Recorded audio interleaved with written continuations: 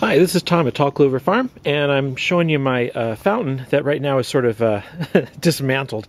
I took the big vessel out of it, and I emptied it, and it's full of a bunch of slimy goo, and I'm going to clean it. I'm going to replace the vessel, and Buddy's going, but what am I going to do about getting a drink of water? We can go inside, Buddy. Anyway, so Buddy and I are going to show you how.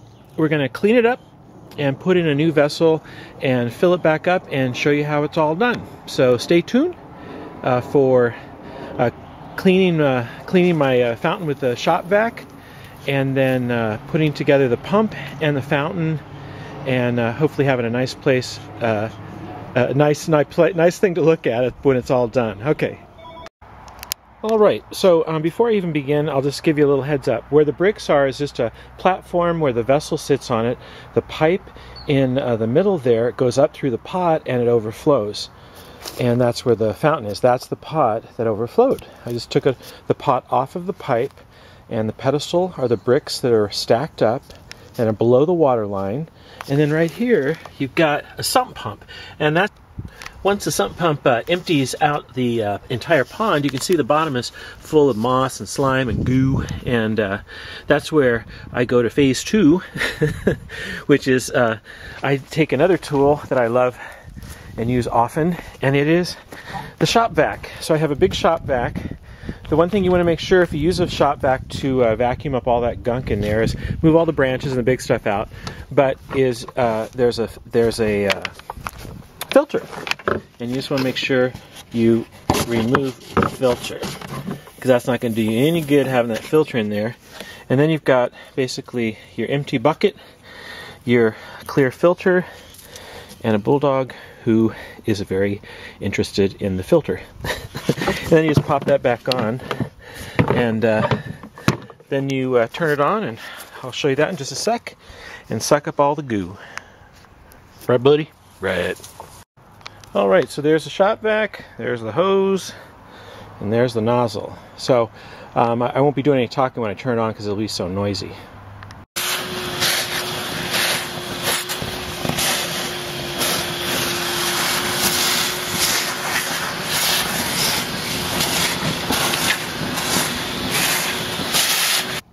Okay, now you're looking at the tub that holds the water basin. They'll be filled with water. It's watertight, and then this is the pump with filters that keep it pretty clean, and it goes through the hose, under the bricks, up through the pipe, and then up through the hole of the pot. And that is the one I had, but I'm putting in a bigger one. All right, next step. Oh, and it took about, I had to empty that thing about 5 times. There was that much gunk in it. You are now looking at the pump. This is the filter. There's a filter that attaches to the pump. But this part right here, that's the pump. This is the hose, and I will put the hose on the pump. When it's full, the water will pump from there. It'll be sucked in through the filter, come out this pipe, and then go over here where I'll have the vessel. All right, we got a big puppy here. Oh, big puppy there, and a big puppy here. So this particular vessel, as you can see, is big, and so I'm just going to move it over to the fountain area, right over there. And then we'll put the piping in and get going there. Well, it's a sunny day in Seattle, and I'm having trouble finding anybody to help me. Buddy, so I'm going to have to sort of, oh gosh, manhandle this giant thing. So I put a board across here so I can hopefully waddle it across the board and then slide it over to the pile, the pedestal of bricks for it to sit on, so it'll be above the water level. We'll see how that goes. I won't film it because I can barely hold it. Well, still no help from Buddy, but I managed to get it on the board. I basically tipped it up to the end of it and then lifted, and then once I tilted it, it caught the edge of the board, and then I could sort of round it onto the board very carefully and very gingerly, because it's basically balanced right now. The thing probably weighs about 200 pounds. All right, we're making progress. Right, buddy? That's right, progress. All right, I had to actually do some thinking on this one. I couldn't lift it over just that short distance, so I ended up making like a little gangplank, and it's supported by the brick tower and by the board that spans a little part of the rigid pond liner. So that way I could roll it and hopefully roll it over to these bricks, and then the whole thing will sit comfortably. And then I have to work on getting the pipe through the top to the bottom, secured and then attached to the hose. This is Buddy's look of disbelief. He can't believe we did it. Well, I did it. He did supervise. So it was a little touch and go, and it's very precarious right now. I will stabilize it further, and hopefully we'll have a vessel that won't blow over in the first big storm. Hopefully the water will weight it down. All right, looking good. All right, if you'll remember from a few minutes ago, this will go down to the bottom of the pot. I'll have a bottom, and then the tube will be hooked up from the underside outside of the vessel. It'll pump the water up this and out there. So consider this the hole of the pot right here. You're looking at cross section. So I slide it through the hole of the pot, and then it stops because that's bigger than the hole.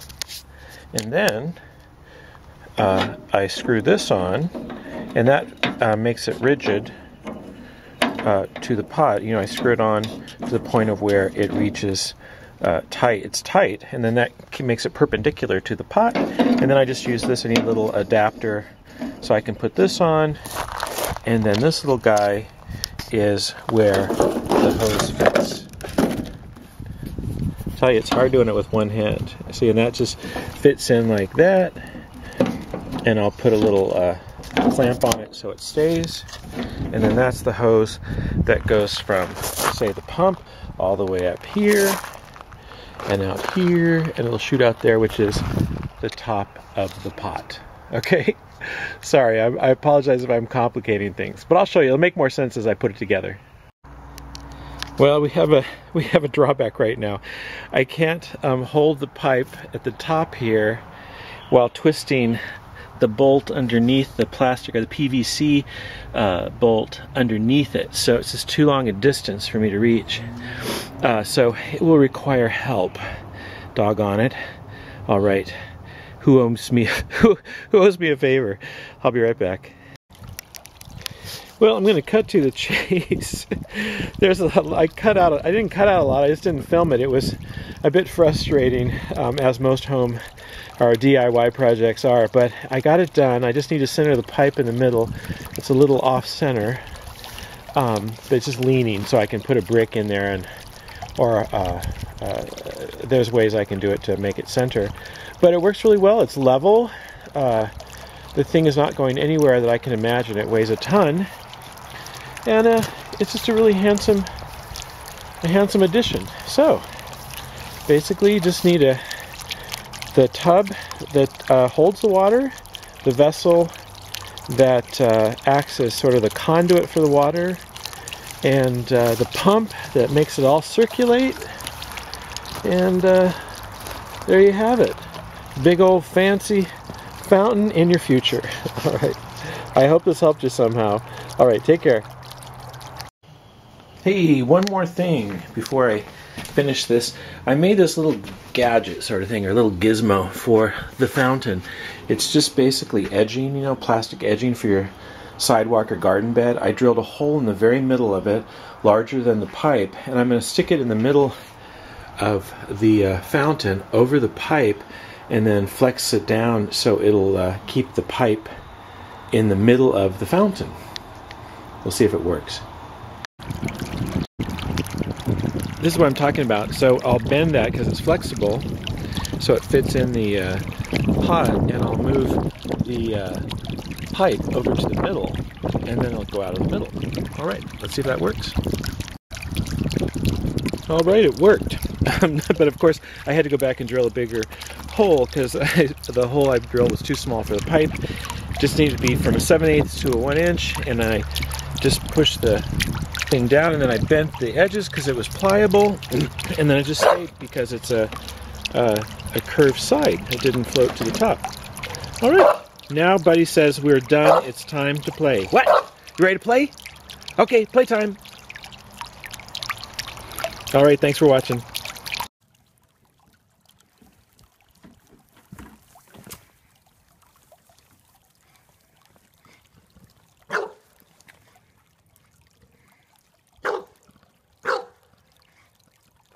All right, buddy, I'm coming.